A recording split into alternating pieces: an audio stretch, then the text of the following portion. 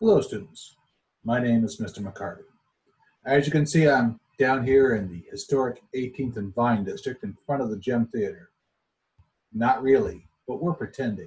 We're going to talk today about how to get onto Spelling City, which you will use for your spelling assignments and your vocabulary assignment. Here we go. I'm going to share my screen. Here it is, being shared. Pow. Okay, so here it is. Let me move my little bald head there. Okay, so when you first look at Spelling City, and it'll often say Vocabulary Spelling City, you're going to go to that login right over here, this blue box right there, and you're going to click on that. And that will bring you to this page right over here. Right? Are you a student? Or are you an educator? That's me. I'm the educator. You are the student. So you want to have this part over here checked, right? If you're over here trying to enter it, it won't work. Then you're going to enter in your student name. I'm going to use Abigail Appleyards. That's just your, of course, your first name, your last initial, and then the last four of your student number. And then whatever you were assigned as your password. Here we go. This is mine. Of course, you've got a little view there, so you can see what it is right there, which I always find helpful. Then you sign in.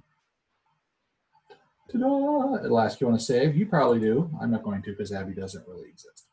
Okay, and so here you have your various assignments, right? And these other old assignments, don't worry, I'm not sure why it gives you those, but you've got a vocabulary assignment for week 1, spelling games week 1, and week 1 spelling test, right?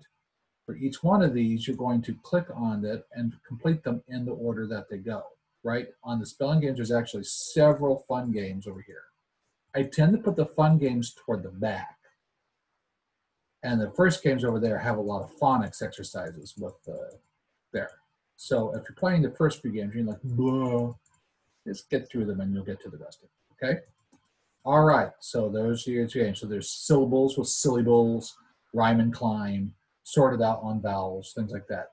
So whatever the lesson is, like the first week is short A and short E sounds, that's what you're going to be studying about.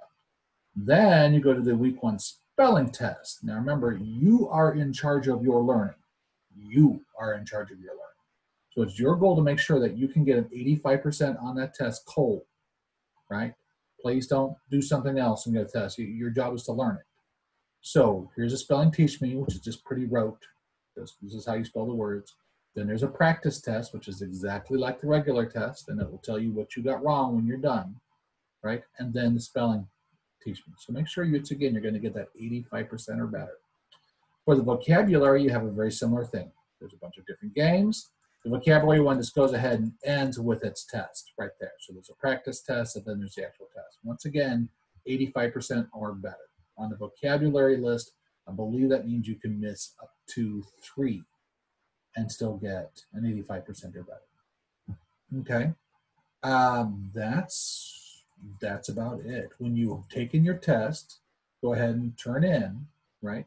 If you get below an 85%, especially if it's grievous, I may ask you to take the test again, just so you know. All right, so I'm going to now stop. You do well, have fun with the games, and I'll talk to you later.